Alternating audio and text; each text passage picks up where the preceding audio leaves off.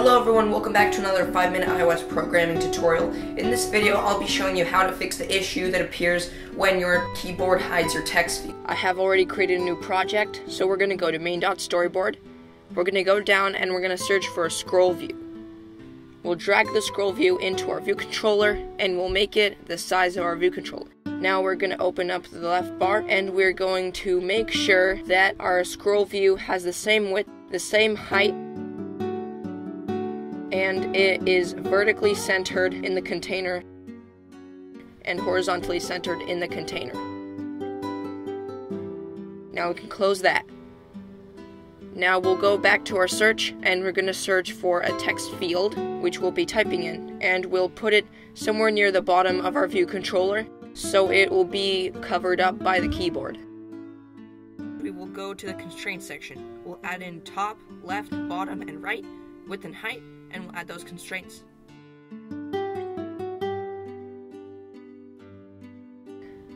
For our placeholder, we'll type in insert text. Now we'll make the font bigger, and we'll go to editor. In editor, we are going to start by adding in a UI text field delegate and a UI scroll view delegate. Now we'll go to the bottom and we'll add in some outlets.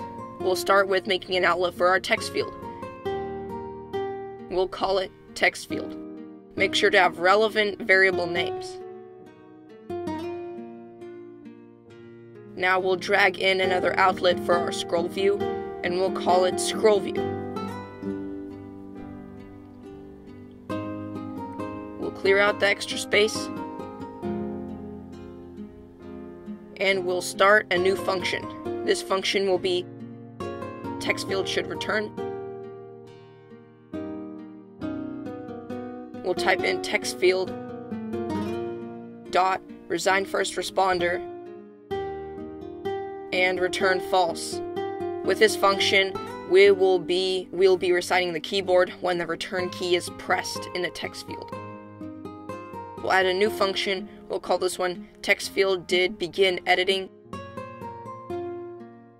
So it will be called when the text field is tapped on.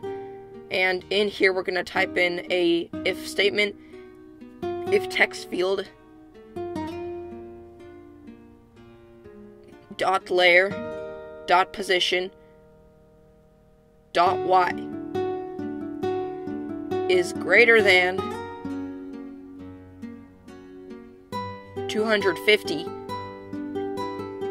and parentheses. Here we're going to be typing in some code that will lift up the scroll view so you can actually see the text field. So we'll type in scroll view dot set content offset, and for our CG point we will make a new CG point. For the X, we'll make it 0 because we want the X to remain as it was before. But for the Y, and we'll make it 260 because 250 is the height of the keyboard and we want it to be over the keyboard.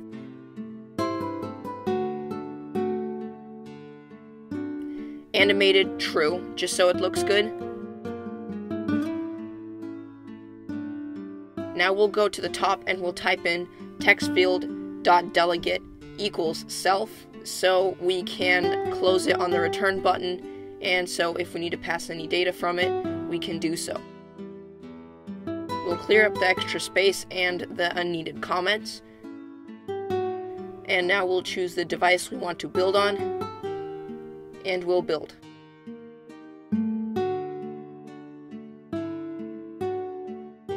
As you can see, it has built and we have our text field.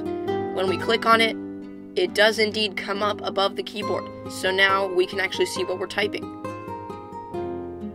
However, when we return, the text field does not go back down, which is a problem. We'll go back to our project and we'll go to view controller. We'll go to our text field should return and we'll make some more space. We're going to copy our if text field.layer.position.y and we'll paste it into there. And we're going to change our y value to 0. So basically we're resetting it when return is pressed, we're resetting it when the keyboard is resigned. Now when you click the text field, you type in something, press return, and now it goes back down.